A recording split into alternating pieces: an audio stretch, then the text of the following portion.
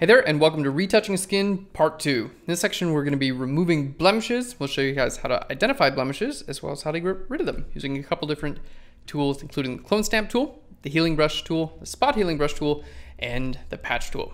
All right, let's go ahead and start off with our first image. So we're going to hit F for full screen and go ahead and zoom in. Okay, now, we're working with a couple of models who have very, very good skin to begin with, so we don't have a ton of work to do, but we're going to show you the essential techniques that you can pretty much use for anyone.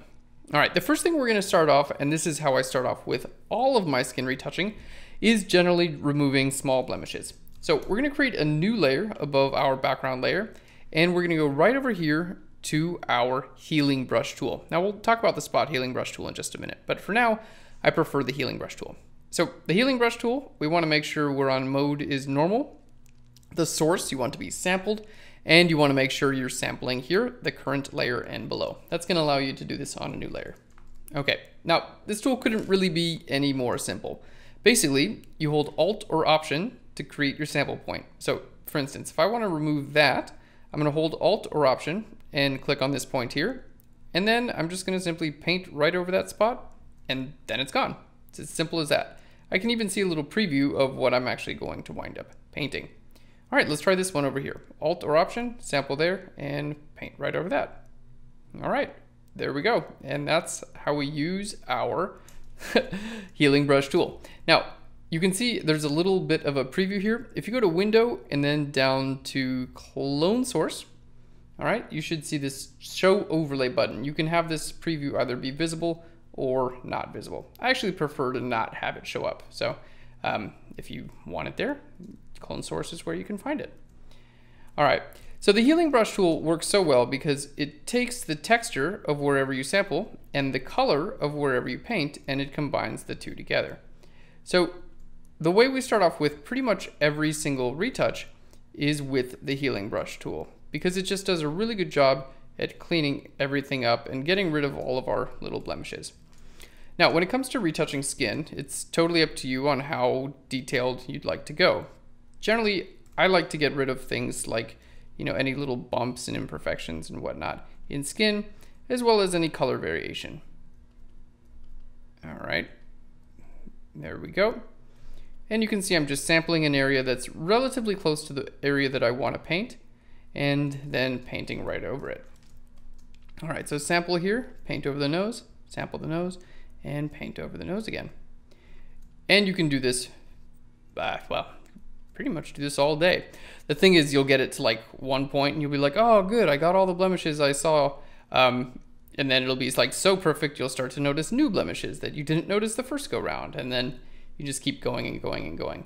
I would say, spend 4 or 5 minutes on an image, and then, anything else that on top of that, you're probably the only person who's going to notice it. So get rid of the majority of things, but don't make people look like absolutely perfect, because no one does. It's not realistic. There are a lot of ways to go about retouching. You can totally retouch people to the point where like they don't look real at all, and maybe you want that. Maybe that's part of your maybe that's part of your aesthetic that you're going for. I think it's a lot more interesting to make people continue to look real even after they're retouched. All right, we'll do the same thing for that little area in his lip. All right, and continue to come on down here for some facial hair. All right, now these two lines, I don't mind getting rid of those completely, so we'll sample right above. All right, and paint that in. There we go. And we have a couple like dark spots in his skin and things like that.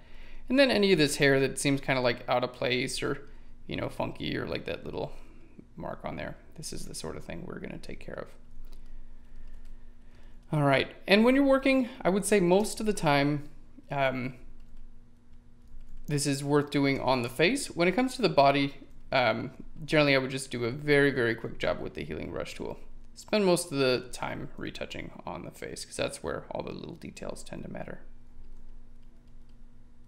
All right, There we can see. So I'm talking, and this is one of those things where like you can totally have like a movie on, and you don't have to pay a lot of attention here. It's just just a little bit of blemish removal. All right, you can also take care of this sort of thing. Now, if you don't have a good area to sample, that's when I suggest using the spot healing brush tool. So the spot healing brush tool, let's create a new layer. We have a couple options we want to make sure are checked: normal, content aware, and sample all layers. All right, and that's gonna just allow us to paint over little areas like this and have them completely removed. What the tool does is basically search for anything that's similar to wherever you paint in texture and covers things up. If you have a line like that, it's also gonna try to continue the line. Like if I do like that, it's gonna try to continue the hairline as well, which is really nice. The healing brush tool will not do that, okay? The healing brush tool will give you something that looks like that. So spot healing brush tool, when set to content aware, is going to just do a little bit better of a job at like predicting what you may want. All right, so I recommend using both tools, getting familiar with both tools, and that way, you may find, yeah, I like using the healing brush tool most of the time, but in some cases, the spot healing brush tool just works a little bit better. All right, there we go. And kind of cleaning up some of these guys as well. The spot healing brush tool, you don't have to hit Alt or Option, by the way, so that it does make it a little bit faster. Only thing is you don't choose your sample point. So sometimes this tool will choose skin texture that you don't, undesired skin texture. The face has a lot of different changes in skin texture. It's like every millimeter or something like that, the skin texture on someone's face changes. Like you can see the texture here on this chin, it's very different from the texture on the cheek, and very different from, this right under his eyes and his nose and things like that. So just keep in mind that's the sort of thing that you want to make sure you sample the correct areas whenever you're doing your retouching. All right, that looks pretty good as far as the face is concerned, and you can do shirts and stuff like that. But for now, this is our section on skin, so we're not going to worry about his shirt. Let's go ahead and group those. Let's see the before and the after with that. All right, so you can see just a couple of minutes with our healing brush tool and our spot healing brush tool really does clean this up a lot. Like this is, I wouldn't say this would have bothered me, but after seeing the after, I'm like, wow, that is a lot cleaner. All right, so there's our first couple of techniques. The next tool we're going to show you is the patch tool. So our patch tool, we're going to go right down here. It's spot healing, healing, and our patch tool. Now for the patch tool, I'm going to create a new layer. Okay. And we're going to make a stamp visible. Shift Option Command E makes a stamp visible. And the reason I'm using a stamp visible layer is because if I were to create a new layer and try to use the patch tool, it says I can't do it because the selected area is empty. So we have to do that on a layer that has something on it. Now you can choose your patch to be content aware, but I find that a normal patch tool actually works a little bit better most of the time. So how does the patch tool work? Well, basically the patch tool allows you to select an area. Let's say we select this whole area and replace it with texture from a different area. So as I let go, we replace a whole area. You could do a whole eye if you wanted, it would blend the color from this area. Not saying that that's a, good idea or ever that helpful, but you can do it if you want. Okay, so for instance, areas like this sometimes, that's a whole big area, maybe I would prefer that taken care of with the patch tool. And if any areas kind of mess up on you, you can just click and drag them over and redo them. Remember, it's going to take the color from wherever you do the patch, okay? It's going to take, there we go.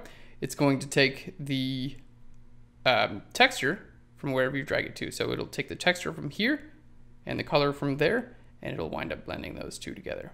So again, the patch tool is great when you have a little bit larger area that you'd like to take care of.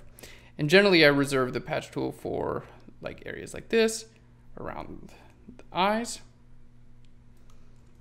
There we go, and other fine detailed areas like that. All right, let's go ahead and zoom in.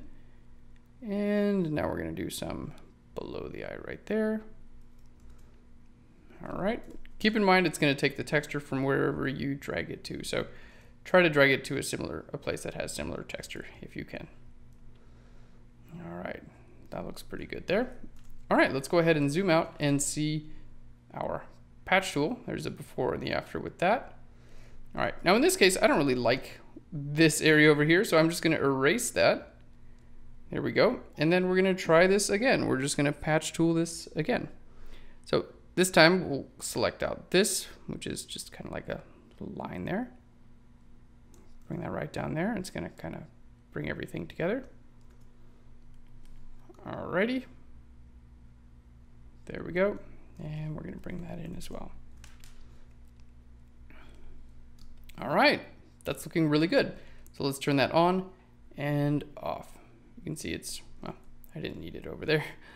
It's a lot cleaner, especially this area in the eyes. So if you have a large area, that's when your patch tool is gonna come in. If you have a small area, that's where your healing brush is gonna come in. All right, let's go ahead and group all those and take a look at the before and the after. All right, so this is the first step in retouching in Photoshop, guys. It's basically getting rid of your blemishes. All right, let's switch to the other image, and we're basically just going to be doing the exact same thing. So we've got a couple different skin types, and we're going to be doing similar techniques on each of the images. All right, let's go ahead and zoom in, and now we're gonna start off this time with the spot healing brush tool. And I'm just gonna go start painting over everything I see that basically everything that I want gone. I'm just gonna paint right over. All right. And thankfully our subjects have really, really great skin. Now, if you're photographing someone who has pimples and things like that, it's really the same process here. It's paint over the thing you don't want and sample the thing that you do want there.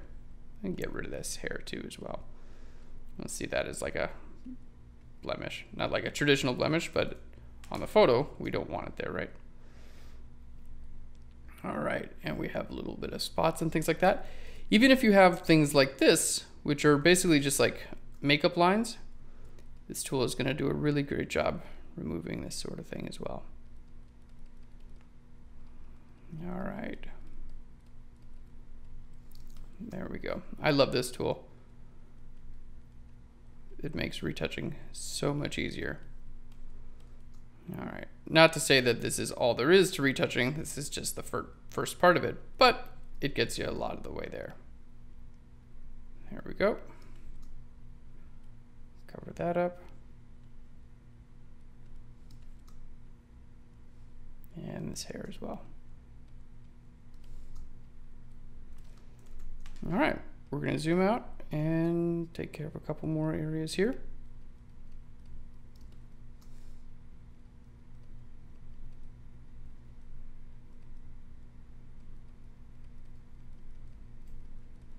All right, sometimes I just click this and start painting everywhere and then see how that looks. In this case, it looks horrible right there. So I'm gonna grab the eraser tool and erase that away. That did not help. All right, there we go. So again, same tool here. We're coming in with the spot healing brush tool, and I'm just working on all these little areas. Any like creases or lines in the skin. This, I'm actually gonna wind up leaving that little guy there because it's, the little mole is just, it's a part of her, and those sort of things should be left. There we go. Like think of like Cindy Crawford without a mole. You know, you don't you don't want to go retouching out a mole or something that is a defining facial feature for someone. It's just not. There we go. Not necessary. We don't all need to be 100% perfect. Sorry, I'm not perfect. All right. There we go. Okay, now you can do the same thing on other parts of the skin too, like this little guy there. Let's paint right over that. Okay, and if it doesn't match the skin texture exactly, just paint over it again, and most of the time that's all you need to do.